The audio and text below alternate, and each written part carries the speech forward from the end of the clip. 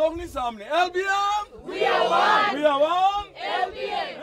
Redep, who hails from the marginalized community of the San people, says he supports those advocating for redirecting the country's resources towards genuine development. The LPM candidate noted that electorates are often used as cheap political agents of the elite while they are swimming in poverty. We strongly believe in public dialogue and community engagement. Once LPM wins the Ochivarango constituency, we will have community meetings once every 2 months in order to give progress reports to our community. We will make sure we know exactly at which house problems are, because we are born here. Our parents are from here. And we'll engage, we'll come up with street committees whereby we'll engage the youth in the streets.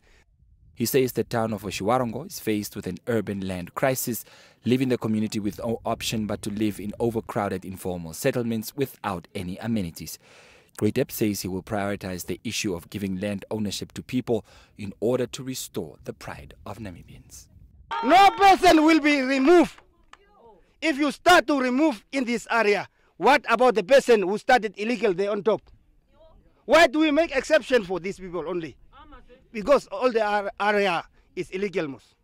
So we need to change that, and we are going to make sure that we stop this process of removing our people in the country.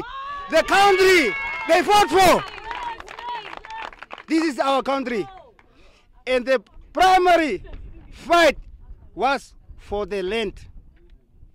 That's why we are unified, because we are fighting for the land.